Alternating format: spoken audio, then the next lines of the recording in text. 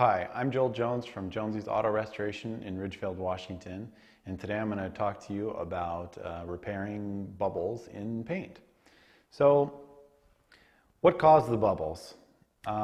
There's all kinds of different reasons why bubbles happen. Temperature at which the paint was sprayed.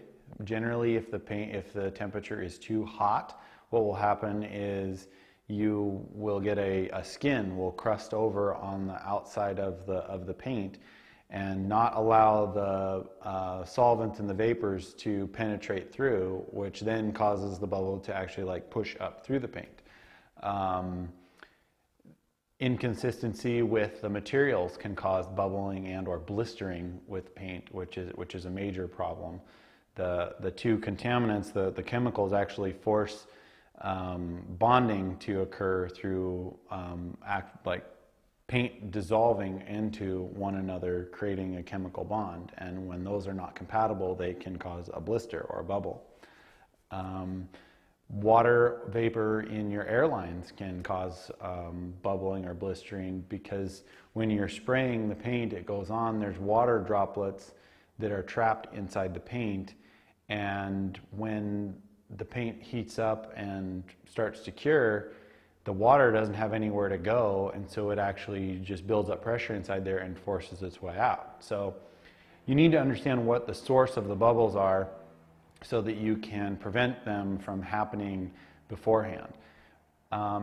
If you have one or two bubbles, then you can probably repair them in the way that I'm going to show you. If you've got a whole panel that's blistered and bubbles all over the place, then the best thing to do would be to figure out what caused the bubbles in the first place, and then completely strip the panel down, and then make sure that when you paint it again, you are not repeating the same mistake.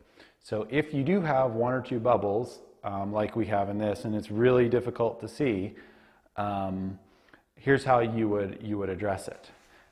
You're gonna basically sand the bubble out and remove material so that you get down to a substance below the bubble. Now, if the bubble is really, really deep, you're not going to be able to do this, and so what you'll have to do is you'll have to actually get a little bit more paint and then fill in that void. But this one, which is right here, you can see it, is just in the clear coat. And so we're going to be able to sand that out, and there's good clear coat underneath of that then we'll be able to polish. So what I have here is I have 1500 grit sandpaper with water, and you're just going to want to very, very lightly sand the bubble out until it's not there anymore. And you don't want to sand, you don't want to put a lot of pressure, but you want to sand it enough until the bubble's actually gone. And you'll know the bubble's gone when all the water dries, it's not shiny anymore. And so after that dries off, you would not be able to see where that bubble was anymore. One thing that you need to really consider when you sand like this is that a lot of times if you have a bubble and you sand it, you're basically just going to knock the top off of the bubble, and then you'll be left with a void, which you can take, if it's just in the clear coat, you can just take a little bit of clear coat and drop it in there with a little bit of hardener, and it'll actually fill in that void. And then you can sand the top of that off, and you'd still be able to see where there was some kind of a flaw, but it will be so minute that you will probably be happy with it.